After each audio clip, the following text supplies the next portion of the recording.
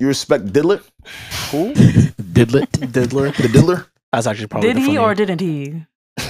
Did he do it? Diddler? Diddler. Did Who the he? fuck Did he is don't? that? Did he? Yo, What other he's not- only topic are we Yo, talking what? about?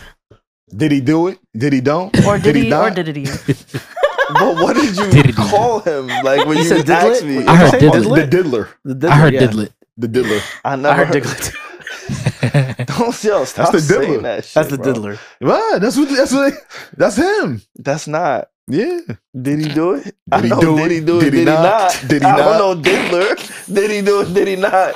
Yo, that nigga turned into Harriet Tubman for the puss, bro. And for the, like, I knew he had Underground Railroad and shit. Oh, No, shit. I didn't know that part. Nah, they were This saying nigga he had is an a underground sick pool nigga. in one of his Bro. estates. I'm not too surprised somehow. Underground tunnel. For those of you that don't know what we're talking about, you probably have heard of it. 3 of P. Diddy's homes have been raided. His LA residency, his New York place, and his Miami place. And since then, since news is broke, there's a bunch of stories that are going out there about what's going on. We're trying to understand it. But this seems to be centered around a sex trafficking case. Now, the thing that stuck out to me when I first saw this is that Homeland Security agents were the ones. It wasn't ATF, it wasn't the DEA, FBI, etc. Granted, though, they were all present on the site. Yeah, joint. They were joint. Yeah, it was a joint effort, which tells you everything you need to know about how serious this case is, right? Homeland Security. You mean the niggas that's protecting the homeland? You mean the people that are securing the homeland?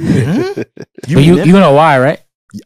I would love for you to say it. So the reason why HSI was involved is because it's interstate pretty much. Mm-hmm. On one of the lawsuits, they refer to her as Jane Doe. Mm-hmm. She alleged that she was put on the jet at this time that she was referring to, and was essentially sex trafficked to Diddy and one of his colleagues. Yeah, and to add on to what you're saying, Pierre, I just realized not too long ago what sex trafficking actually meant. You know, when you hear the word sex trafficking, it sounds like, what the fuck? Yeah. And it is what the fuck. I don't want to dilute it at all. No. But literally all it is just taking a person through state lines. Yeah. To commit sexual acts. That's the minimal. That's the minimum. So I think that's the problem. A lot of people just have a problem with how words sound. But when you go by definition. Real quick, and that to what you're saying too, Alex, is regardless of consent. Regardless of consent. Coercion, etc. Got you. Damn. Yeah, and these niggas is all going down. Oh yeah, revelation. They all going down. Yeah. 2024. We're getting everybody out of here. It's a lot of people. Y'all familiar with Sloan Bella? Yes, I am. Can you enlighten me on that? Please? Yeah. So Sloan Bella, she has a YouTube channel. And she's big on astrology, frequencies, energy. She's a psychic. She's a self-proclaimed psychic. And she has taken people from our culture, right? Hip hop, music, entertainment. And she does readings on them. And she's one of those, like, and she's actually predicted a lot of this Diddy stuff to a T. No, but like to specifics. To a It wasn't like, like T. Diddy's gonna have trouble in 2024. Like specifically, like, no, they're gonna find his phone on this day. They're gonna I want to see that. I want to see those YouTube. No, it should be like the lawsuit's gonna gonna drop on this day. Like she's like to a T. Like months ago. She goes years back and says, hey, like, for instance, she'll say in 2021, hey, on Easter of 2024, something's gonna happen here with this person every time. And it seems to happen. Like her track record, she's one of those people that you retroactively discover because in the moment you're like, this nigga's crazy. Like, what the fuck? No, like when the Cassie lawsuit dropped, we found her video from 5 months ago, her predicting all of this. Whoa. Around the exact time, and anybody who's not familiar, I would advise you to get familiar. If you're interested in, like, again, she's one of those people who astrology, frequencies, readings, all those kind of He's things. basically a medium. You said Sloan Bella? Sloan Bella. Yeah. SLOAN Bella. BELLA. She literally was doing the Diddy video months ago and was like in March. And what happened in March? Oh my God. All the dominoes. Bro. All the dominoes fell for her. It's really informative. And a lot of her predictions, I will say, are like mostly based around Kim Porter though. Like that's the basis of it. Yeah. Like she's discussing what Kim Porter is telling her. She was channeling her energy. And then she talks about like Diddy stuff. So she's not like hyper fixated on Diddy or anything, but that's interesting. She speaks to just energies and connecting with people who have transitioned. Like that's really one of her things. So I binge watched a few of her episodes over the last few days, but the two that stood out to me, she did one on Takeoff. I saw that too. She did like a 30-minute review on Takeoff. Which was a really eerie death, right? I think everybody could be like, wait, something kind of was, it was just some questions there.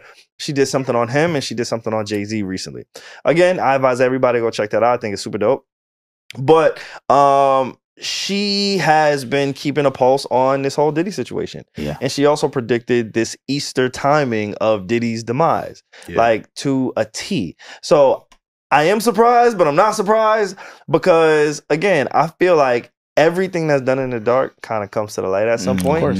And I think I think Diddy's a sick nigga. Like I think he might need help. That's for sure. No, for real. I think he seems, that's clear by now. He seems to be a sexual deviant, for sure.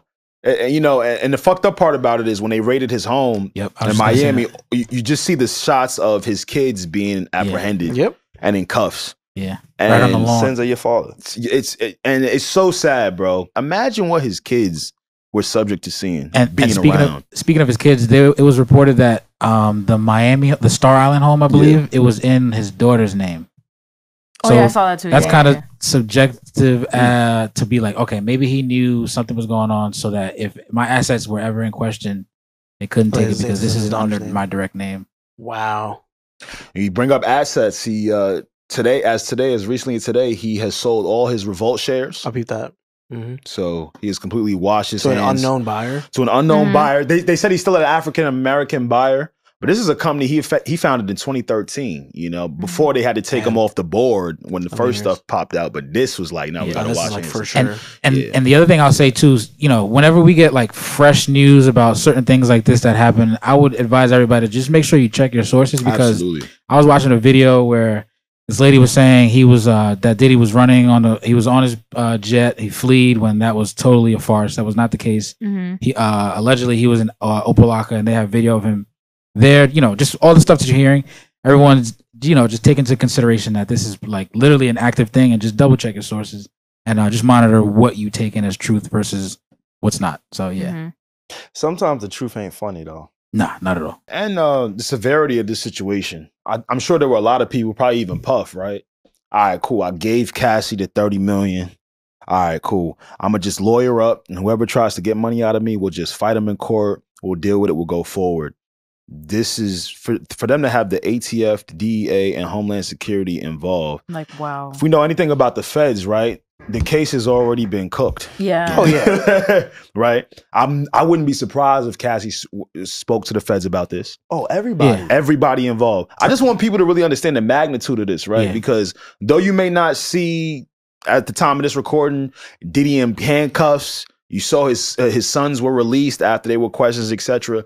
There is way more down the pipeline. Like this alleged sex trafficking ring. It probably involves some very high level people above Puff. For sure. And I don't want to take anything away from Puff because I know he was very involved and hands-on. I mean, we can tell off of what Cassie told us alone. Yeah. You know, how some of those sex escapades were, right? But I think there's some very nasty things at play that will involve a bunch of people. My question is if those people get revealed or they just put up Puff as the face for it. Dang. Like there's a lot that we don't even realize. For sure. That's what it feels like. And I've never seen anything where, you know, when Cassie's first put out the lawsuit, or when the lawsuit was first put out, I've never seen like prominent figures and people that we know have been around him, like no one said anything. Yeah. They wouldn't touch it with a 10-foot pole. People do say things. No, I'm talking about at the time of Cassie's lawsuit. Okay. Like people that we knew that were like really associated with him, no one wanted to say anything. Well, I think it's one of those things where you just got to watch it play out. But I also believe, I feel like there's some black Epstein shit. Kind of, yeah. It's got it feels like some black I think Epstein, it is some Epstein shit. You don't know. It feels like some Epstein shit is on the way. Like, again, they play in our faces, and we are just so conditioned to not question anything. Or if the masses aren't questioning anything, we don't really use our discernment to look at what it is, right? Like when Cassie left Diddy, or even when Cassie was with Diddy, why weren't we as the masses questioning these things? And now I know hindsight is 2020.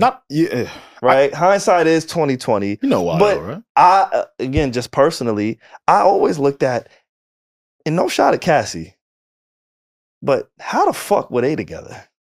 Like, what the fuck did they have? How did that end up? What? She's his artist. She's way younger. Where is the correlate? Like, it never felt compatible to me in that. Now, I didn't think Diddy was like sex trafficking or abusing her, but I always looked at it like, this don't really make sense. Like Hov and Beyonce, that kind of makes sense. That makes sense. And they got together during a time where social media wasn't prevalent. The Me Too movement didn't occur yet, right? Mm-hmm. So it's easy for things to just get swept under the rug, right? Because it was already a thing. I was gonna ask y'all, how do y'all feel like as a society we're gonna be split in half? Because it's gonna happen. What do you mean? What you mean? When the whole R. Kelly shit happened, people were split in half. No matter how much you heard about it. Mm-hmm. Even if there was a documentary, even if there was a part 2 on that documentary, we were split. Mm-hmm. How are we gonna be split here? I mean, even if there is a split, like, well, you were mentioning R. Kelly, like the people who, well, I'm on the side where, you know, I don't listen to his music. Okay, cool. I believe what everybody's telling me. Boom, I'm done with R. Kelly. There's another side of that coin. I don't really care about the other side of the coin. So, like, if we're split on the Diddy stuff, like, I'm not really concerned with, like, the people who are, like, still defending him. I like that question, but I don't think it's going to be a split because I don't think Diddy is as beloved. I was just about to say that. You know what I'm saying? It's going to take, unfortunately, it's going to take a woman to be associated with the man for us to really be. We will get rid of a black nigga in a heartbeat if we feel he's done wrong. We're going to cancel any nigga who we feel has done anything wrong. And there are going to be mad people, like hundreds of thousands of people defending Diddy, but I just don't really think that's going to like split us as a nation. And though people love Diddy's catalog, you know, that he executive produced on some of it, most of it, R. Kelly was really singing a lot of those records that he wrote a lot of them too. Yeah. And that just connects to people on a whole nother level, right? And it's very hard for them to separate the two. A nigga like Diddy, that nigga made a beat. He said ad-lib, I'm cool. Like, oh my God. As global as Diddy is, he's not as beloved, right? Like we revere Diddy for like his business acumen, right? And his consistency. We don't look at him as like the artist, like, oh my God, like there's a different connection when you revere somebody for their art in their creation compared to somebody who, you know, you just admire or you respect because of who they are in business, right? Like, I think that's when we'll really get a split. Like R. Kelly, as great as he is, like there's some people in middle America who don't give a fuck about him. Like the ones, the real ones at the top who can really divide like that quote unquote split, I think this is the gateway to that. I think Diddy is the gateway to all of our faves. For sure. And hopefully your faves is on the right side of history. Should get deep, man. Diddy's connected to political figures. Diddy is connected to people from different industries. Yeah. And you want to know the funny part about all of that though is everybody likes to party. That's the problem. Cat Williams. That's the problem. Tell you. That's you gotta tell him no. He told you. You gotta tell him no. You gotta tell Diddy no.